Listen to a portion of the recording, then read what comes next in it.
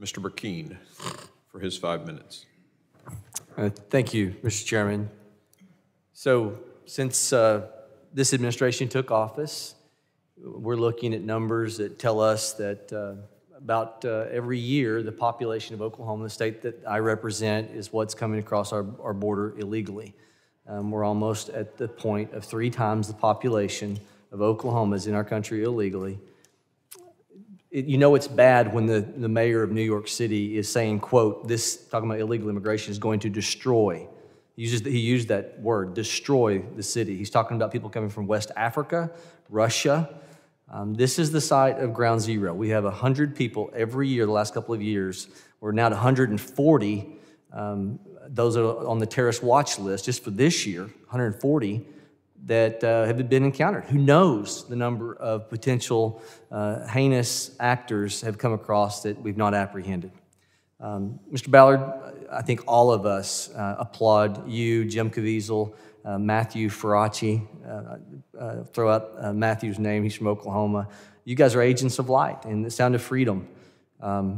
What you've done to advocate and what you've done to shed light on the humanitarian crisis of the sex slave trade.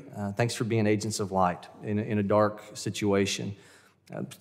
Things that have been talked about today, the second largest criminal enterprise in the world is the sex slave trade. Every 30 seconds, a child is subjected to this heinous act. The U.S. being the largest consumer of child pornography, third largest consumer of child pornography, and largest consumer of child rape videos. God help our country in this cultural rot. Line upon line and precept upon precept, we have stepped away generation after generation from biblical virtue, and this is where we're at. That's an aside. But for every parent who's not wanting to wage in this battle of good and evil, of returning this nation back to our roots of biblical virtue, it might, if we stay silent, it's probably going to be easier for us, but it's not going to be easier for our kids and our grandkids. But now let's talk about those children that are coming across our border illegally. You'd shared with me earlier, the president of Guatemala told you something pretty profound. Would you expound about what the president of Guatemala told you as it relates to this trafficking issue? Yes, I was with President Giamatti last week, and he was just talking about the horrifying things that are happening to his people. He started a campaign with his government called Haciendo Visible lo Invisible, which is to say, making visible what is invisible. And it's basically a warning to the people, don't go with these smugglers, because most of them are also traffickers. Most of them are abusers.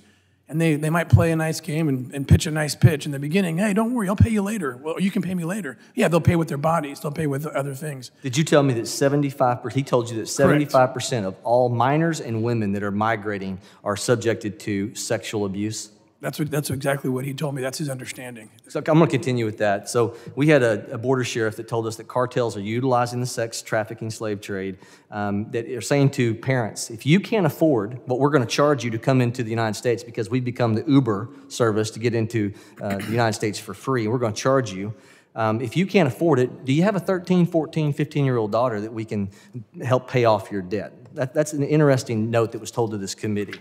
I think you had said in your commentary, or something you said in the past, that there's $14 million a day, the dollars that the cartel is making. That corroborates another report by the New York Times that says it's $13 billion in 2021 the cartel made off human trafficking.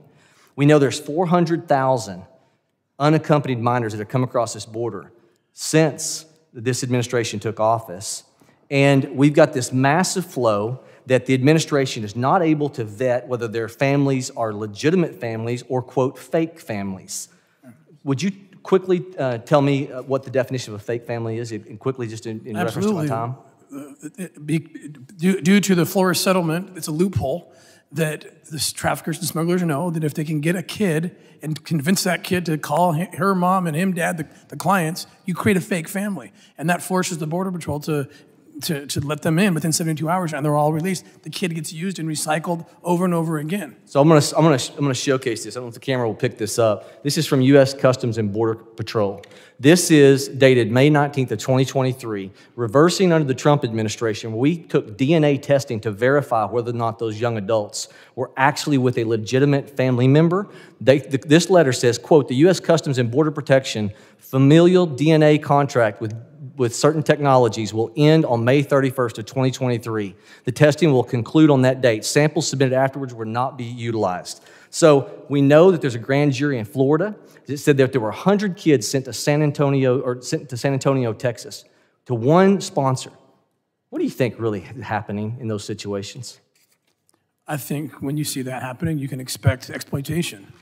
And when you've left yourself no option to investigate because you haven't done any follow-up, you haven't done any background work, those kids are now gone, and they are missing. Is this administration complicit, whether knowingly or unknowingly, in advocating the sex slave trade because of these type of policies? They're allowing these fake families to move people into the interior of the United States. I hate to say this, but yes, they are complicit because they do know. I've watched them learn, thanks to C-SPAN. I've watched them learn what's happening, and they continue to do the same thing. Mr. Chairman, I yield.